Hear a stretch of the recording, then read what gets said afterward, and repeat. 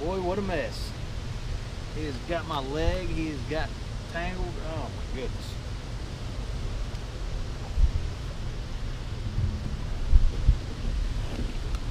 Alright, so we're down here catching bait. We're headed to Caruthersville, Missouri for the Cabela's King Cat this weekend. As always, number one thing on my list is bait, so that's what we're here doing today.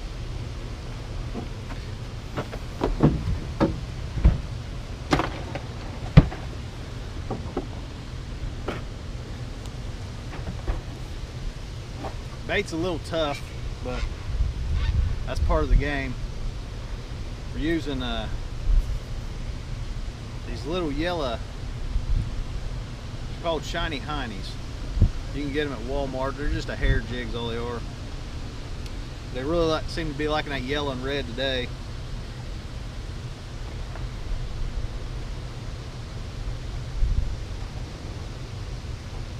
Oh my goodness, what a tangle. What a tangle, what a tangle. But using a Cadence CR5 rod, it's 6.6, medium fast. Got it paired up with a Cadence CS7 reel. If you guys don't know much about Cadence, you ought to give them a look.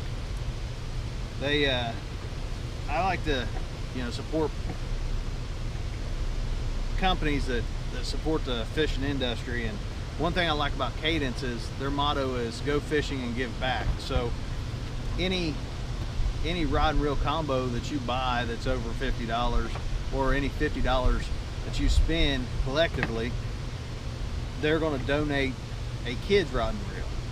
And anybody that knows me knows that I love to get kids in the outdoors. I mean, that's the future of our sport, that's the future of fishing and the whole industry altogether. So that's the reason I support Cadence, and I urge anybody that is wanting good quality gear anyway to go look them up, and it's cadence.com. But you can only buy this stuff online, and they do that for a reason. That way they can kind of keep the price of the quality gear down. It's not going to cost you, you're going to get the same quality for about 30 to 40% less.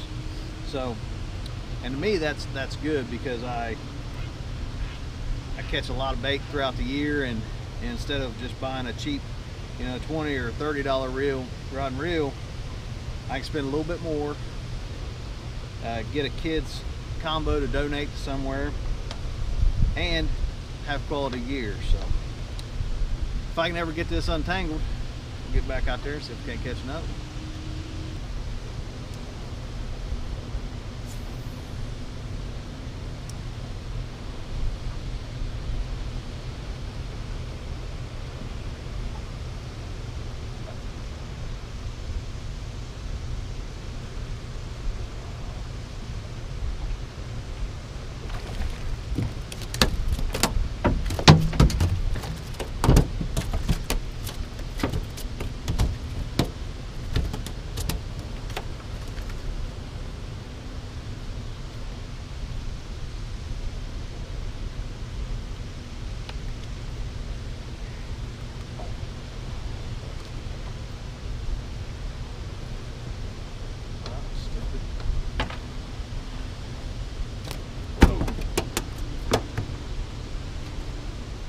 Big old hole, skipjacks.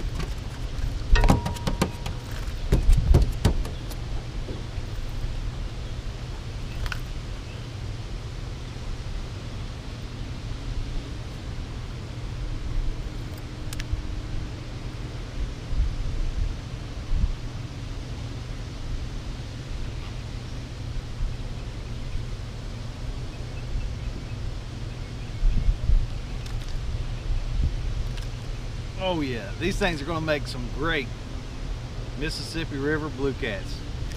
Oh yeah, I cannot wait. Cut this baby up, do some back bouncing down the Mississippi. It's gonna be great.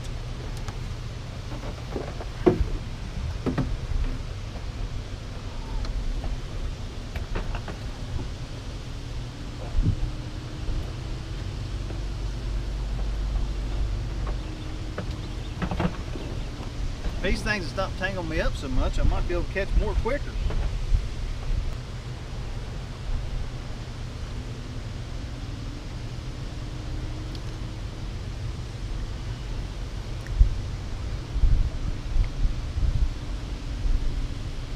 Alright, now we got that tangle out finally. What I'm doing is I'm throwing it up into the boil, and for some reason they're wanting it really slow. I got a little bit heavier weight on it, kind of letting it sink down a little bit and then bringing it to me in the current.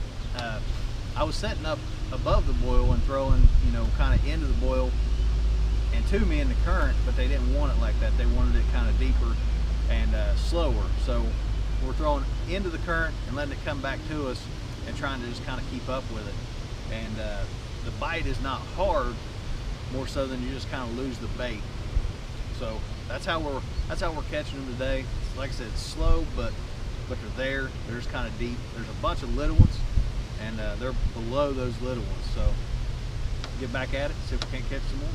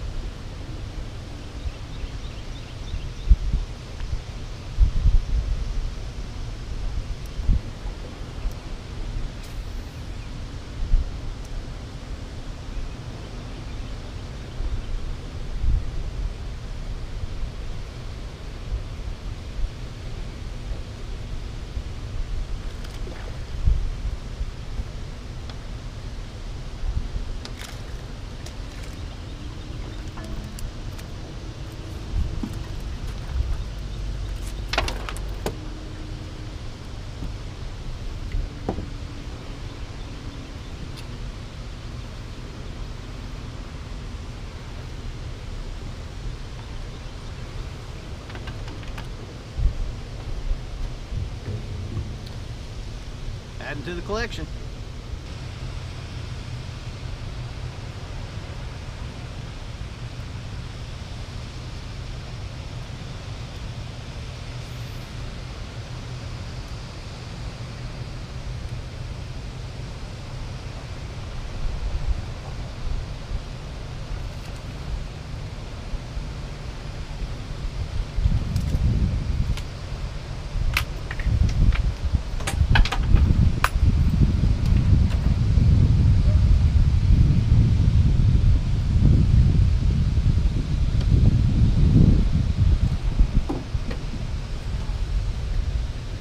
So we got bait, or enough for the next couple of days anyway.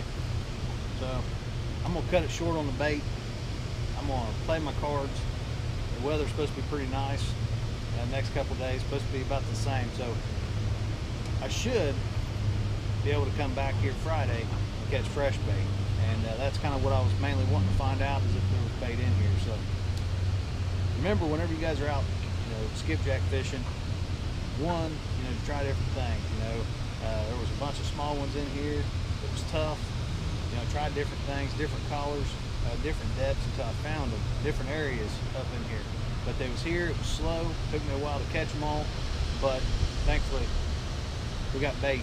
We're heading to the Mississippi River. Next time you're on the water, make sure you got good fresh bait, and we'll catch you on the next one. Thanks for watching.